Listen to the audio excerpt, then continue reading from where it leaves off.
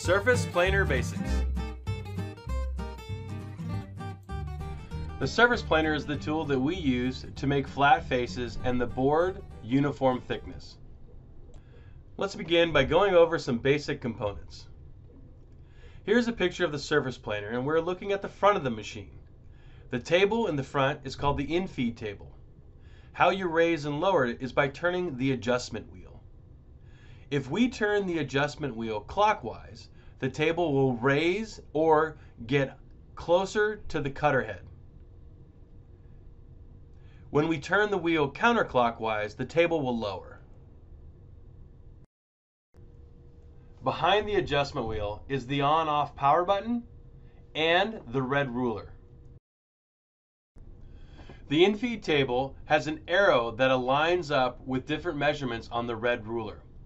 You need to be able to know and identify where this arrow is when you're getting ready to set up the machine. These four things we need to be able to identify and understand what they do before we can set up the machine to plane a piece of lumber. So what do we use the surface planer for? Well, if you're looking at this solid piece of lumber, you can see that the face is incredibly rough.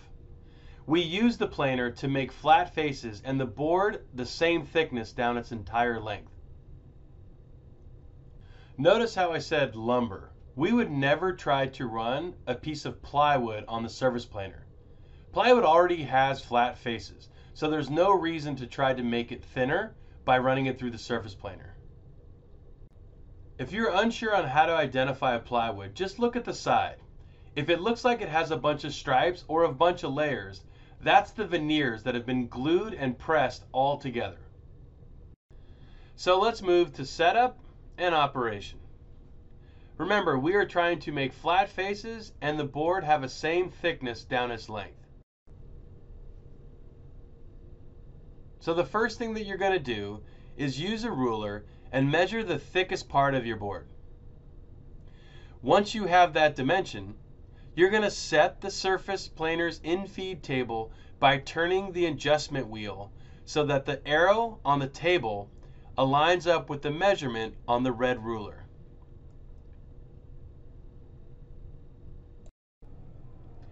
So our goal of getting a flat face and a uniform thickness will be achieved if we set the planer up correctly. Setting the infeed table to the thickness of our board is only step one. We have to raise the table 1/4 to 1/2 a turn to make sure that the cutter head and its knives can reach the board. Before you turn the machine on and try to run a board, make sure you open the blast gate so that the exhaust can take away all the wood chips. As you feed the material into the front of the machine, an infeed roller is going to grab the board from you, and an outfeed roller is going to hand it to you on the other side. So there's no reason to have your hands anywhere near the openings of this machine. You're going to have to make multiple passes to achieve 2 flat faces. So after each pass, flip the board and remember to raise the table 1/4 to 1/2 a turn so that the blades can reach the face of the board again. Continue this process until you get 2 flat faces and the desired thickness that you're trying to achieve. This concludes the basic safety instruction on the surface planer. Let's get back in the shop so we can get back to building.